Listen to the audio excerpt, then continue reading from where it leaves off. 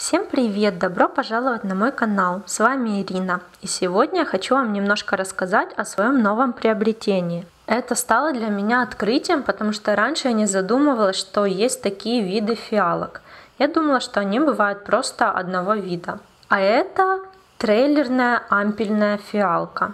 Я, конечно, далеко не специалист в сенполиях, просто у меня живет это создание чудесное. У меня есть несколько фиалочек, но вот такая вот у меня впервые. Я купила листик в интернете, и вот что из него выросло. Что такое трейлерная фиалка? Это фиалка, которая растет как бы деревцем. У нее несколько стволиков, они стелющиеся, потому что это ампельная. Есть прямо стоячие, насколько я понимаю.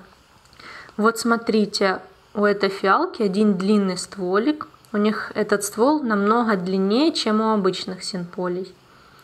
Вот расстояние между узлей больше, их можно прям наблюдать.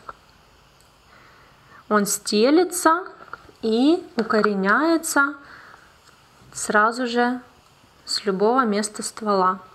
Вот, например, если видно, я постараюсь, чтобы было видно. Вот стволик пошел стелиться и прирос к земле.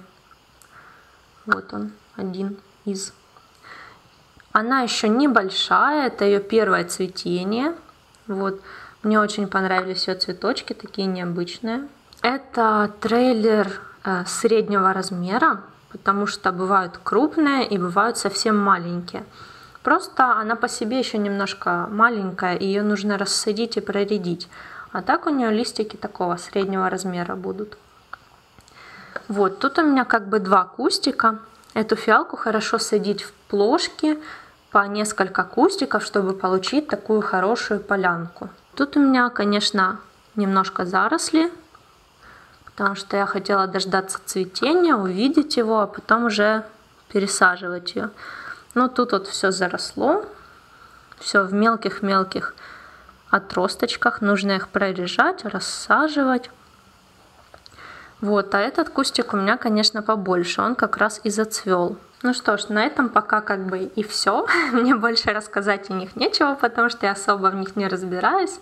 Просто хотела поделиться с вами такой интересной находкой. Спасибо, что смотрите мой канал. Если у вас тоже есть такая фиалка или вам нравится это, ставьте лайки, подписывайтесь на мой канал, чтобы не пропустить новые видео. И до новых встреч!